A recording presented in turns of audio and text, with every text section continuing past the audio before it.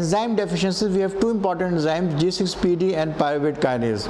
So they are important in the metabolism going on within the RBCs. Paroxysmal nocturnal hemoglobinuria, this is a very important acquired condition.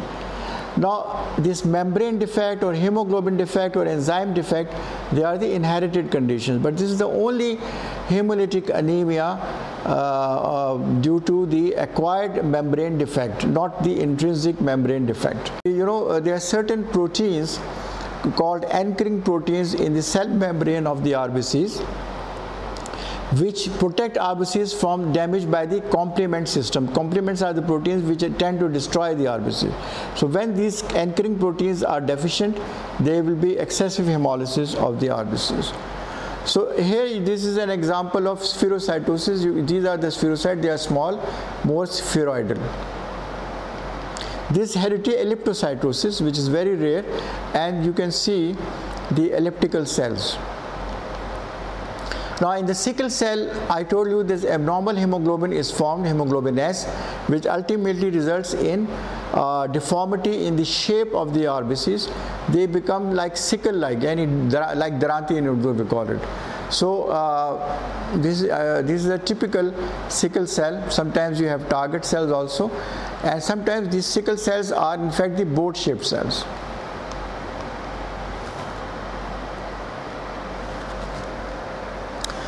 In G6PD deficiency, you know, this enzyme indirectly protects RBCs from lysis by the oxidizing agents.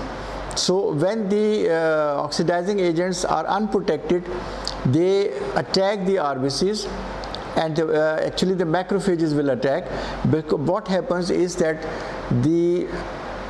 by oxidizing agents, the globin chains get denatured and they precipitate within the RBCs, and when they go into the spleen, the macrophages, they considered as some foreign elements and start biting them practically. So this is a bite cell. So this is because of the fact that these denatured globins within the RBCs, they are being phagocytosed by the RBCs. This is a typical picture of beta thalassemia major. I told you this is an inherited condition which is because of the quantitative deficiency of either the beta chains or the alpha chains of the hemoglobin. So they may be hypochromia, they may be macrocytosis, and then they are target cells. You may have immature forms, that is a nucleated RBCs. So all sorts of morphology you can see in beta thalassemia major, which is an important inherited form of hemolytic anemia. Now again, talking about increased destruction, so far we have talked about intrinsic defect. Now the extrinsic defect, it means that insult from outside of the body. For example, the most important being antibody mediated or immune mediated.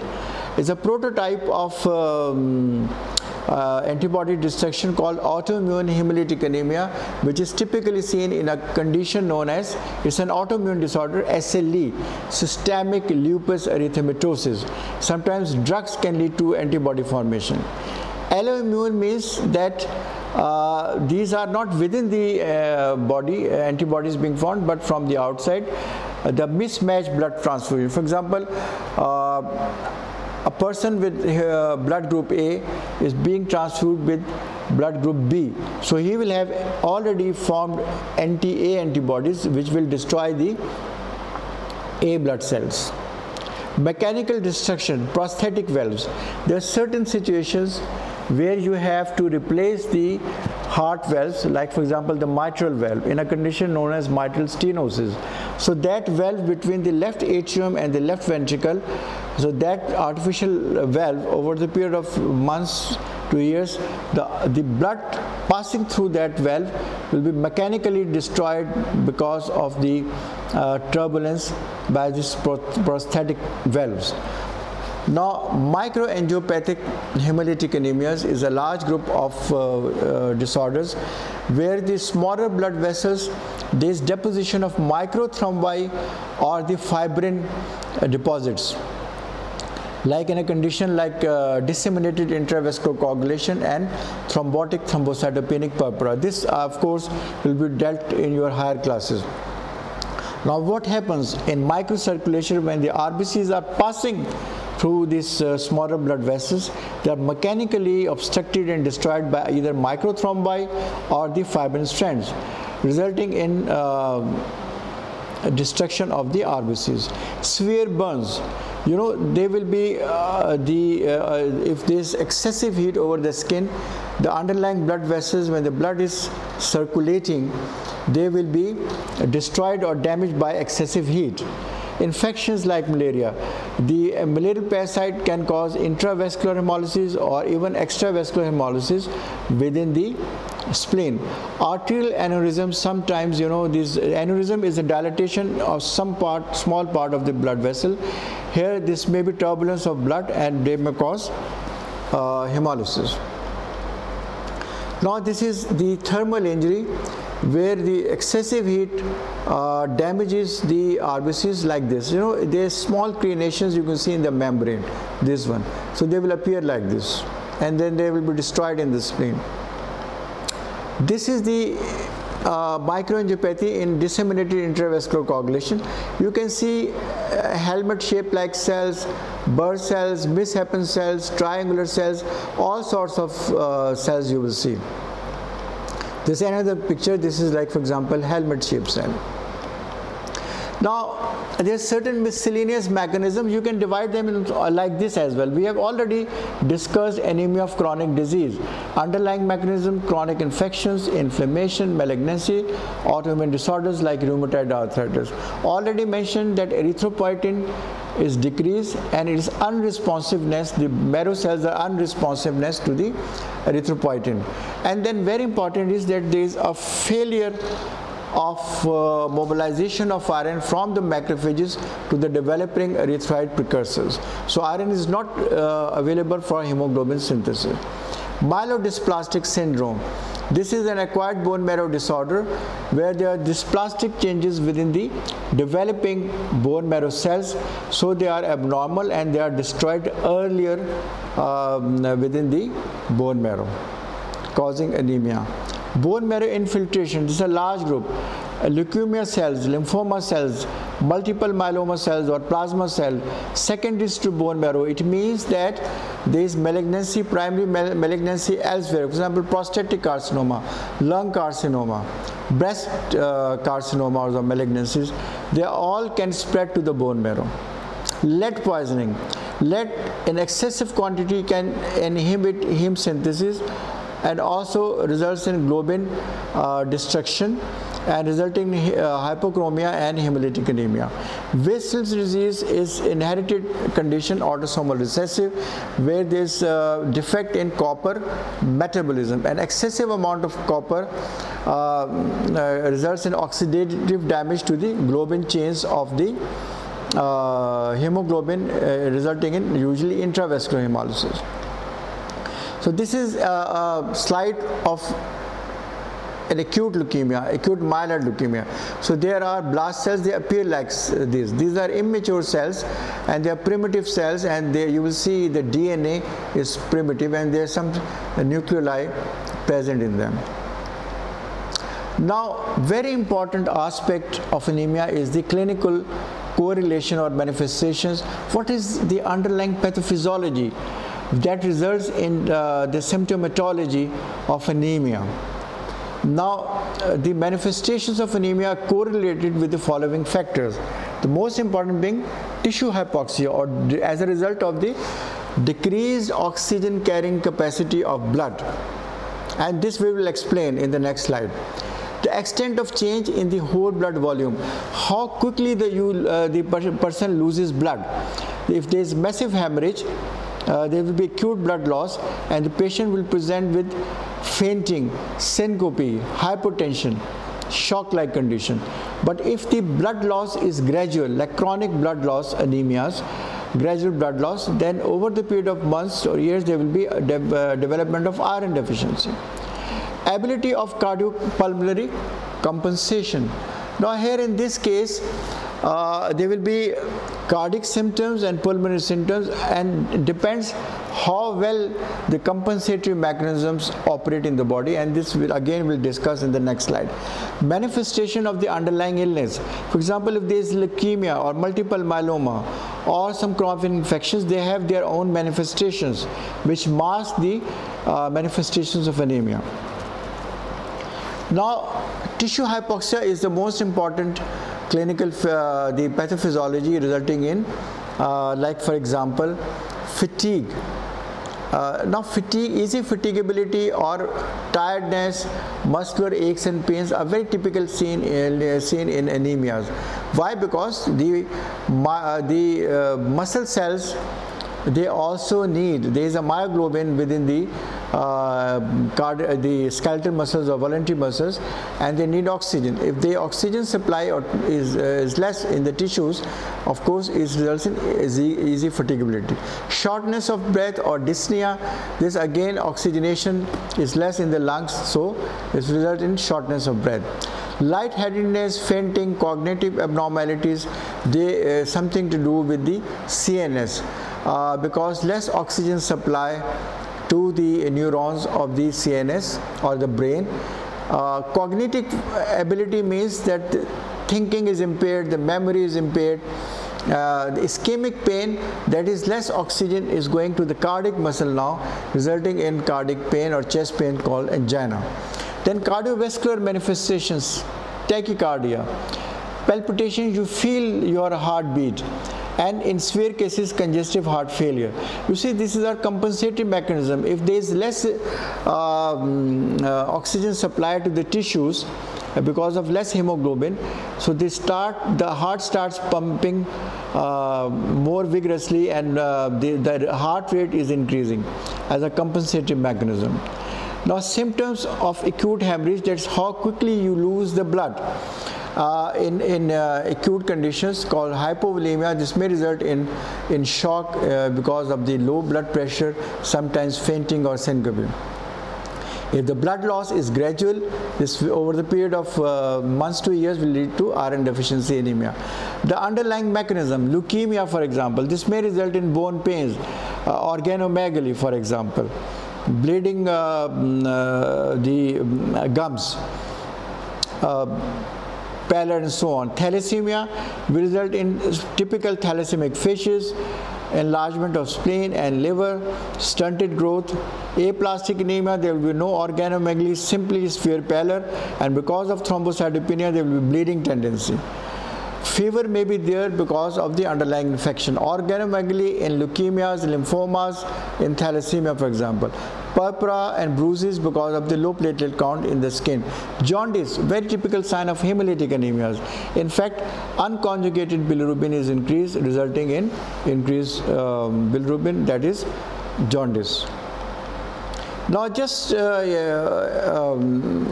summarize the morphology, like for example, if you see, this is the normocytic normochromic, which is seen commonly, of course, in the normal individuals, and also when there is normocytic normochromic anemia with low hemoglobin.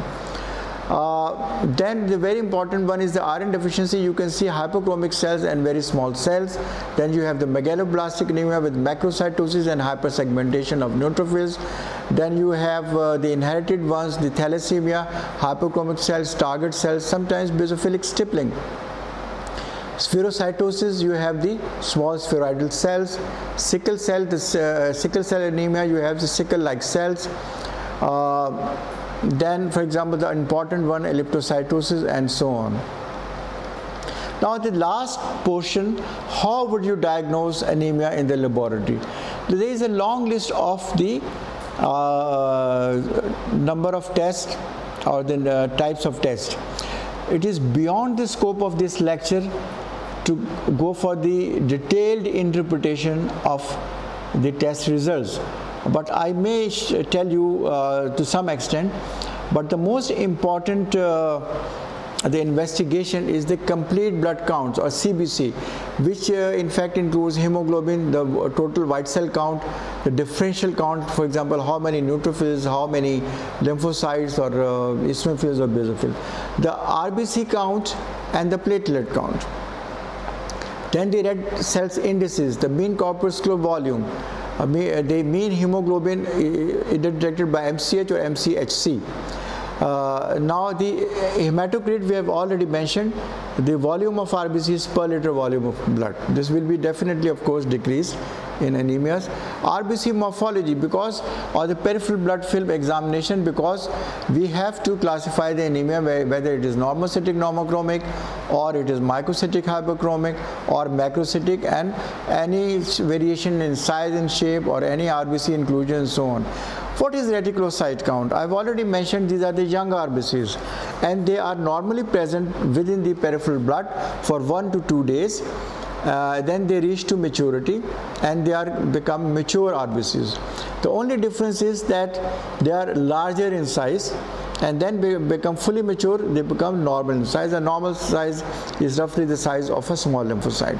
The normal value in adult is between 0.2 to 2%, and in the newborn 4% or more. Now this is very important, especially in conditions where there is excessive hemolysis. There will be increase in the reticulocyte count, because immature RBCs will be showered into the peripheral blood. And they may be decreased in case of bone marrow failure, like in aplastic anemia or in myelodysplastic syndromes or in megaloblastic anemia. Then serum iron and total iron binding capacity and serum ferritin. Of course, definitely they will be decreased in iron deficiency anemia, but in certain situations they are increased. Like for example, anemia of chronic infections or in hemolytic anemias. What is total iron binding capacity? Now the capacity of the hemoglobin to bind iron is only 16% or 1/3 of total capacity. When iron is not available, this binding capacity is increased because there is less iron to be bound to the hemoglobin. So we say total iron binding capacity is increased in case of iron deficiency anemia. Now serum ferritin is a good indicator of iron stores. Then in megaloblastic anemia, we can do B12 and folic acid level. Combs test actually determines the presence of antibodies against the RBCs in case of autoimmune hemolytic anemias or in case of alloimmune hemolytic anemia. Serum haptoglobins, they are actually the proteins synthesized in the liver, and they are used. Now you know what happens in intravascular hemolysis, the free hemoglobin is released within the blood. So these haptoglobins bind this hemoglobin and take back in the liver where it is metabolized. So definitely haptoglobins will be decreased in intravascular hemolysis. When there is free hemoglobin, it may be secreted in the urine called hemoglobinuria.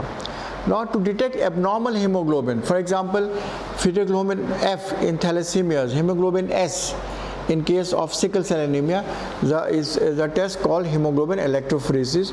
Another way of doing it is high performance liquid chromatography to detect abnormal hemoglobin. This will be taught to you in detail when we discuss hemoglobinopathies in the higher classes.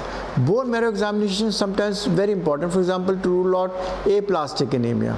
In case of leukemias and lymphomas, in case of multiple myeloma, where we have increase in plasma cells.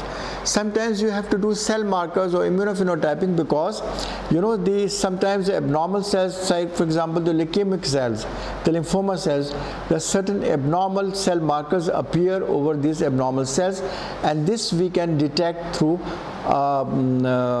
process known as immunophenotyping. Sometimes you have to do DNA testing or chromosome abnormalities testing. That may be used in leukemias or in certain inherited conditions like thalassemia and so on.